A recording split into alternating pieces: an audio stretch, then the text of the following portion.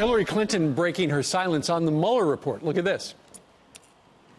It's enough there that any other person who had engaged in those acts would certainly have been indicted. What I thought it was saying is, look, we think he obstructed justice. Here are 11 examples of why we think he obstructed justice, but we're under the control of the Justice Department, and their rule is you can't indict.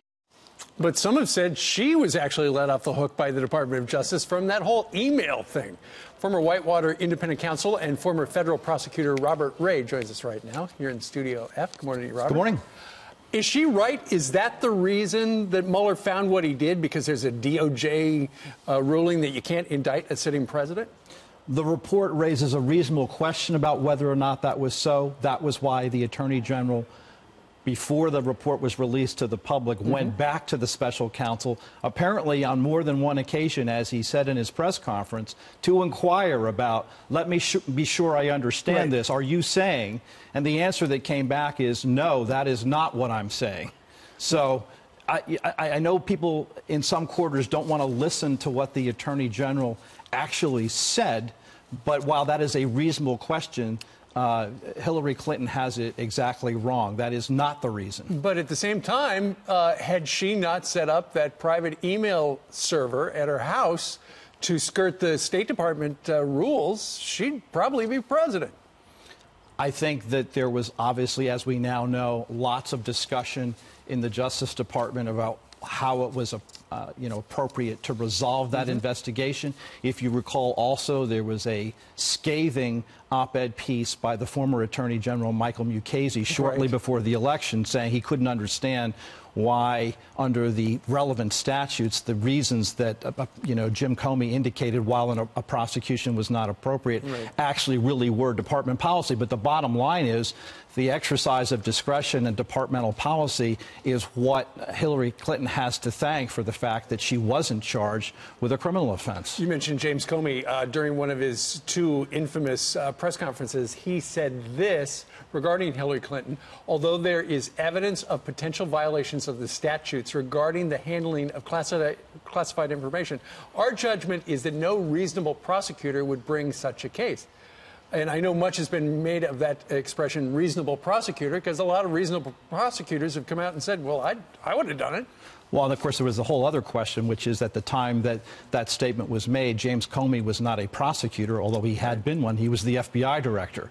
So that was a situation in which you have a currently serving FBI director who formerly was a prosecutor, stepping outside his lane to resolve a criminal case, which is a judgment that the department should have made based upon application of department policy.